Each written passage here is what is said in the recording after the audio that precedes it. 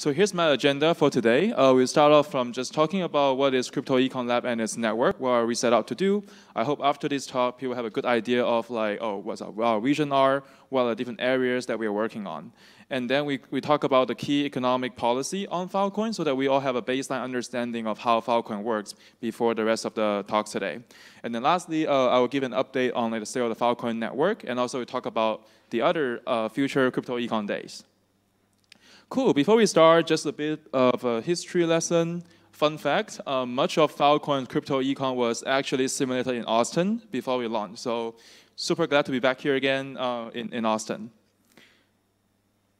Cool, let's dive in. So at CryptoEconLab, we kind of think about all the crypto projects and blockchain as like economic networks. So we kind of define this process of design, validation, deployment, and governance, right? So I need to figure out, oh, how should I design this? How do I know my design is good, right? And once we design it, how do we deploy it, right? And after we deploy it, our job is not done. We still need to analyze, do analytics, and try to understand how we govern such a living system, right? And we aspire to be the industry leader, industry-defining leader in this whole process. And our vision is really to build an end-to-end R&D lab that starts from research, protocol, and then to product and ecosystem. And people talk about CryptoEcon a lot. It's really, this diagram here really illustrates the interdisciplinary nature of the space. And we also take part in our team culture. So if all these things speaks to you, reach out to us. We can talk more during the break or after our presentations. And so this is another illustration of like this whole process, right? So we have like upstream research, more general incentive, all the way to like, and with the upcoming protocol, new incentive, and then the protocol governance, and then like analytics and ecosystem. We do believe that the success of the ecosystem is so vital to the success of the economy. So like another illustration here, more like a bird's eye view. We work with different upstream organizations, and then we also actively participate in the ecosystem. And then given this kind of scope, end-to-end R&D, we are hiring across the board for different roles, research, product, engineering, anything. And if there's anything that doesn't fit your role, just reach out to us, and then I'm sure we can define something. I think there's enough ideas, space, capital, and things for everyone to like work on in our ecosystem. And cool, so now I want to talk about a bit more about the two main mandate or two main kind of areas of focus of our lab. One is more on the research, analytics, and governance side, which will make up, I think, like the first half of today's talk. Each of the speakers will go more in depth. And then the second part will be more on like the business and application that can get built on the Filecoin ecosystem. So on the research and data-driven governance side, a lot of that really is that no one can really predict the future, right? Like we kind of like, but we can apply some kind of scientific method trying to understand the system dynamics and try to understand the incentive forces that are pushing the system, right? So then we can have some kind of reasonable understanding of what the trajectory might be. And so we kind of define this process of analytics and monitoring so that we know what's going on, we get frequent feedback, and then if there's new question, we can do like modeling, we do simulate project forward. And then to kind of really effect all those changes, we rely on the FIP process, which which is similar to EIP, the IP process on Ethereum, which stands for Filecoin Improvement Protocol, right? And this is really iterative, and there are many dimensions to the data on Filecoin, given it's a complex economy. We also talk about what is Filecoin in a moment. So just some example of the stuff that we work on. On the analytics side, we look at protocol level. So like, what about the gas? What about the blocks? And are we like, is everything looking healthy? More so from like a blockchain protocol layer. Then we also look at the macro economy. How is the Filecoin economy doing today, right? Like there's also analytics in that aspect. And what about the different actor behaviors, right? What's the risk tolerance level, and what is like all this implied kind of perception of the system? Is everybody super bullish about the Filecoin network? And then we also look into like value flows from your token transfer to who did you make deals with, and so on and so forth, and the data flows as well. And then we also work on FIP, which is we mentioned earlier. So this covers three different aspects. It could be ideation, right? Like, oh, we want to make some changes to the protocol. what are some new FIP or new changes that we can introduce? And then from there, we can propose that change, and then we go through the governance process. Or it could be like somebody came up to us because anybody can propose a FIP in most of the Web3 ecosystem, right? And then, but sometimes like a similarly innocent software optimization or change will carry lots of economic impact. So we get called in pretty often as a group to try to understand, oh, what is the economic impact of this particular change, right? And then we also work on the new protocol design incentive. That's one of the most exciting aspects of working at PL on CryptoEcon, because there are always new fundamental cryptography, distributed systems, consensus research, and then it all requires some kind of CryptoEcon analysis. So we talk about scaling Filecoin, right? What if, this is a very common problem across Web3. What if your block space increases by 1,000x, right? How would that change your economic incentive on the economy? We have a talk about that later today.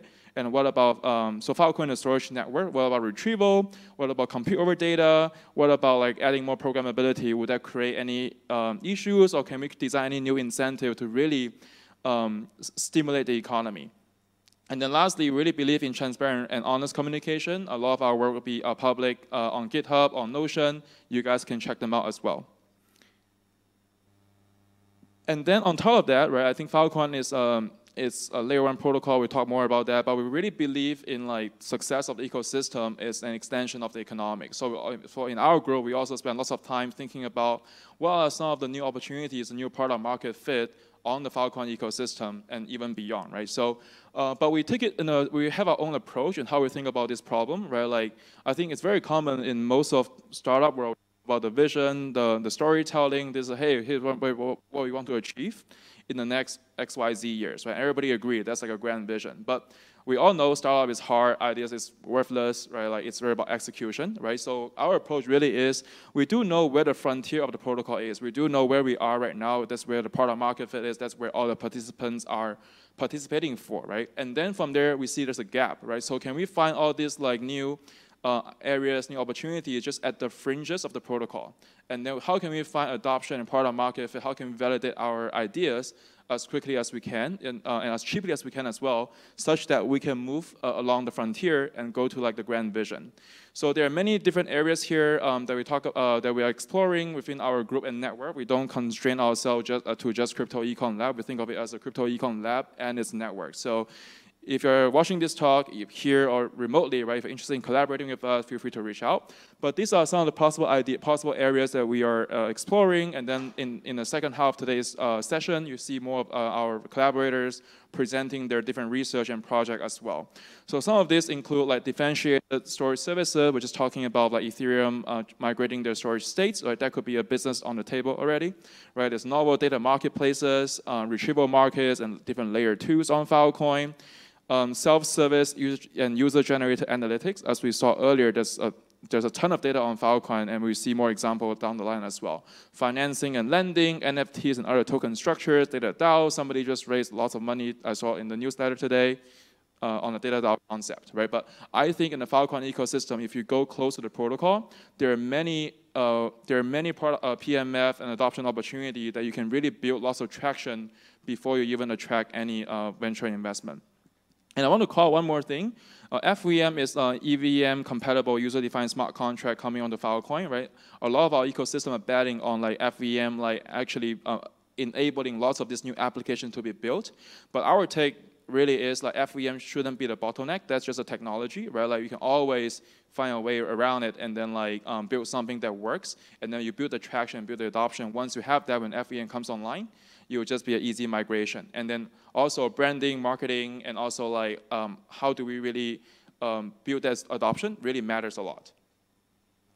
Cool, so with that in mind, this is kind of like the vision for our lab, our culture, and then like what we have been working on, the two main track, research and also application and businesses on top of the Filecoin network. So now we're going to talk about some of the key economic policy, right, and talk about governance. What are we governing, right? Like what are we talking about? So I hope with this policy that give us a baseline understanding of like how Filecoin works, and then like what are the policy that we are considering. So, but before that, let's just talk very briefly about Filecoin. If you guys been to my previous talk, I talk about this a lot, but I'm going to do it again because I realize everyone came from a slightly different background.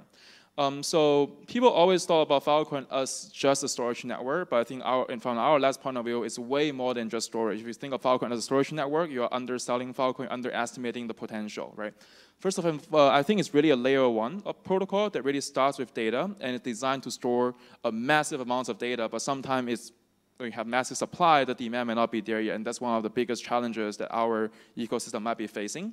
And then it's also a multi-sided marketplace enabled by blockchain. It's super exciting. I think it's one of the first few blockchains on the base protocol level that actually have a mission and try to achieve something and do something. It's also an island economy where people come together producing these valuable resources called distributed cloud storage with proof, and then they try to export that to the outside world. And then our goal is to really bring more people onto our island and then try our product. And another useful analogy that I always use is you think of it as an Airbnb for cloud services, right? You have like every miner or every storage providers on Filecoin are essentially an Airbnb host, right? They amass all these resources and then like they let people try their services, right? And it's not just storage too, it's also storage, compute, and connectivity. I would argue, I think the Filecoin network is one of the in terms of like the hardware and all this like power, I think we are one of the strongest network just from a hardware perspective in all of Web3. And also it's a very passionate research engineering product community. And I think everybody's here super friendly. Really, we're really trying to build something new, something different, something like how can we make blockchain really mainstream and useful and really deliver this kind of internet scale experience in Web3. So these are 3 illustrations. The one on the top is the Filecoin Filecoin network fee. We implemented an EIP 1559 variant. We talk more about that, but these are all the Filecoin that were paid to the network as network fees. And then the second chart, basically, a second diagram basically compare Filecoin with all the other storage networks out there, right? So I think Dave mentioned just now, we have like 17 exabyte of capacity. That is 10% of AWS today. And that is about the same size as Google Cloud in 2018. And Filecoin achieved that in just a year and a half, which is an amazing milestone. And then the other illustration is just like the different parties in this island working together. And here's another way to look at this, right? Like you have the storage providers. These are different participants on the Filecoin network. You have storage providers kind of like amassing all the different resources, producing reliable and useful storage. And this is getting incentivized by the protocol. We would like to incentivize more things in a fully decentralized setting, but the other things are much harder to prove, right? We hear about some of these things that are useful but harder to prove later today, right? And the clients are the storage clients, right? They store data on Filecoin today, but then very soon they can do a lot more. And then sometimes if you hear this term client, it might be a bit confusing. So because Filecoin is both a blockchain, but also an Airbnb for cloud services, but also like many other things, right?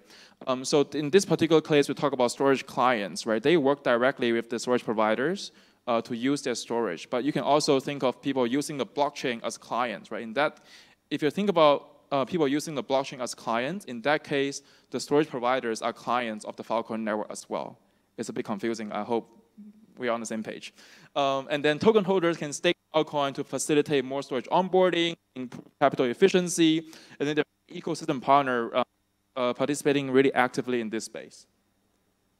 Cool, then now we can move on to the different policies. So let's talk about block reward.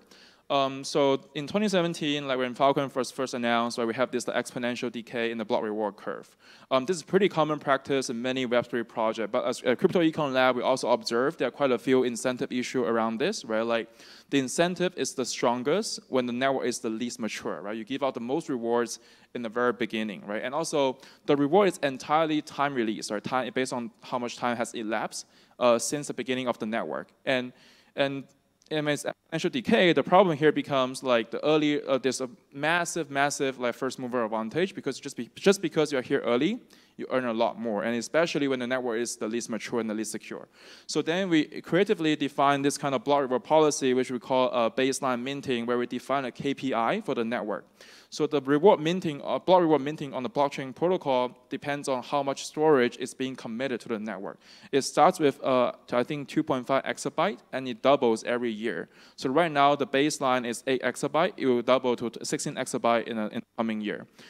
So the block reward minting will only at its maximum speed when this KPI is being met, and it's being met over time. So this is being computed over time, like every single block on the Filecoin network. And this is a software spec where our team like design the system.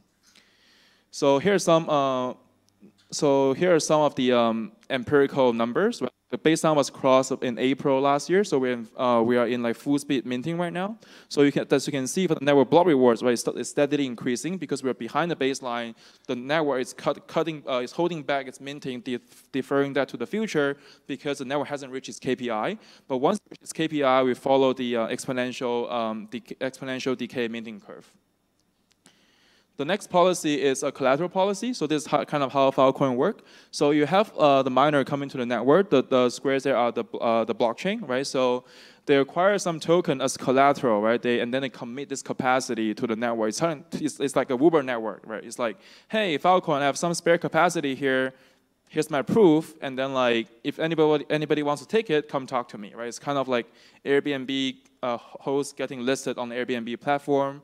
Empty Uber drivers being driven on the road, picking up demand, right? And it's super important because a platform economy that's always at full service, there's not enough slack to pick up any upcoming demand. And then for the miner, they put the token into this capacity, or sometimes we call that like a container, and they run some compute over it, and then they commit it to the Filecoin protocol, and then they start earning rewards. And then later on, they can, let's say when the demand really comes around, they can choose to upgrade that capacity and take client deals and earn even more rewards. Quite a few of us will talk more about how that works exactly later on. So the collateral does two things, right? One part is to ensure the reliability of the storage, which turned out to be fairly reliable. And then the other one is to secure the consensus. So you can see this chart in terms of percentage of Filecoin lock as part of the circulating supply, and also the total Filecoin lock over time. And then there's, with the collateral, there's also slashing. So slashing happens, it's either you violate the consensus security of the protocol, or you basically, I told the protocol, hey, I'm committing some storage, but like my storage is not reliable. So the Filecoin blockchain comes around to all the storage provider every single day and say, hey, can you show me your storage? And the provider say, hey, here you go, good, nothing happens. But if they say, oh no, I might have lost the data, and then the blockchain will actually slash some of the collateral. So far it has been pretty reliable, and then we can all see this a very clear correlation between like the faults on the Filecoin network and the collateral that's being slashed from all the SPs on the network. And then also gas policy. So we implemented a variant of EIP 1559 about a year before Ethereum did. And then like we make a few variations, and we are consistently doing new research and making new modification to the gas policy. This is like the daily gas burn on Filecoin. I can go a lot more details into why this chart looks the way it is, but I think for now, we're just going to leave it as is. So, but to illustrate, right, Filecoin is like a layer 1 protocol as much as anything else. And next, there's also this very key Filecoin innovation, which is called FIL+. It adds a layer of social trust on top of Filecoin. It also gives a lot more power and leverage to storage clients. In short, for storage provider who store FIL+ clients' data, they get a 10x boost to their power, which increases the chance of them earning a block reward. And then the mission and the goal here really is to incentivize more useful storage on the Filecoin network. And this program has seen a tremendous adoption in the last like few months, right? Like we're actually onboarding more than 1 petabyte of useful data every single day. So you have 1 petabyte of data being used by clients every single day. And by the way, so all the chart that I just showed you, it's all public. And that's the beauty of this. And I also realized there's so much data on Filecoin, there's so many APIs, and there's so many things to explore. And then there's also curated dashboard that if you just want a bird's eye view of what's going on in the network, those dashboards are there as well. So next, I'm gonna give a brief update of the where we are as a network, and then so that people have the right context. What are the major challenges in our ecosystem, and what are the different opportunities? Because whenever we have a challenge, it's always an opportunity. So this is a chart that I think is a leading indicator of the Filecoin network's health. This is a chart on the new storage being onboarded onto the network. The equivalent of this in Bitcoin is like your hash rate, right? But this is like the delta of the hash rate in a sense. So it's how much compute, how much resources are being newly added to the Filecoin network every single day. So when we first launched the network, it was about 20 petabyte a day, right? So because maybe it's new, it's, who knows how like, is Filecoin network secure? There are many questions about the Filecoin network. So our service provider is a bit more cautious and prudent in onboarding the storage. But as time goes on, oh, this network is great. We're going to add more. So people add a lot more storage. And this is also being bottlenecked by the chain scalability, right? Because as I mentioned earlier, if you are a storage provider, you think of Filecoin blockchain, right? You are a client to the blockchain too, because you're using the blockchain to prove that you have data and you have storage. And then the Filecoin engineering team introduced a protocol improvement that increased the scalability of Filecoin protocol by 10 to 25x, right? So then it unlocks even more onboarding. But then around September, some of the global macro climate has changed. Then the onboarding rate has decreased since then. But in more recent months, it's going up again, right? Because people feel like, oh, after you hit this negative news going on in the global macro environment, people feel more confident again, right? They onboard a lot more storage. And even with the recent market downturn, we don't see a significant decrease in the onboarding rate. People, all the storage providers are still very bullish about the Filecoin network. They're still adding massive amounts of data and storage to the Filecoin network every single day. And this is like the same chart, just the chart that we showed earlier about the daily network fees that is being paid to the network for using it, right? So we saw that with the government crackdown, and then like there's a dip around like earlier end last year to the first quarter of this year, but it's steadily picking up again. So onboarding is one part. It's like the inflow of storage capacity to the Filecoin network, but it's at the same time there's also outflow. I feel like I hesitated because I feel like I'm getting a bit more into the details here, but apologize if it's a bit confusing. So when people onboard storage, they're promising a network, say, hey, I'm storing some data for some duration, right? So there's a fixed duration over here, and this data might be expiring over time. So this is a chart that says, oh, sure, you have data being onboarded, but at the same time, some data might be expiring. So this is looking forward. So all the orange bars are the potential expiration on the Filecoin network. So these are data that might leave the network down the line. But then all the blue bars are how much of this data are being renewed, how much of this storage being renewed to stick around on the Filecoin network. And it makes a lot of sense because you see more renewal. This is where we are right now. The bright yellow are in the past and the orange are going forward. So you see more renewal closer to the expiration date, and then that renewal rate declines over time because it's further out in the future. We are not sure. I can make up my mind later as a storage provider whether I want to extend. But what this means on a token flow level is like when they expire their sector, there's always release of initial pledge with the collateral. So this will be so given the scheduled expiration, you see this increase in liquidity in the Filecoin network. And just mark the date around February, that's the first wave of sector expiration. So then we also make this chart about the actual supply and demand of the Filecoin token, right? Like you actually see the yellow bar here is when it's above the x-axis, that means that it's being removed from the circulating This chart is on the locked Filecoin. When it's above the x-axis, it means that you're locking more Filecoin. When it's below the x-axis, it means that you are releasing more Filecoin, right? So you see that for onboarding, for initial pledge, right, it's always above the x-axis. It's only when expiration happens, it starts to go below the x-axis. But in recent months, we did see lots of positive growth where the increase in where the initial pledge is making up a bigger proportion of the locked Filecoin. Again, I think it's too much in the weeds. But this is being attributed to strong adoption of Filecoin Plus, where given this chart where you have like more than 1 petabyte of Filecoin being used every day and the clients lock more collateral as well, it actually brings back the circulating supply. But to summarize, what I'm trying to say from the state of network really is this, even given the macro downturn, all this headwind coming our way, we still see very strong health in terms of storage onboarding. We see lots of adoption with Filecoin Plus. And then if looking at the token supply and demand, this is, even though times are hard, but I think like it's still moving in the upward direction.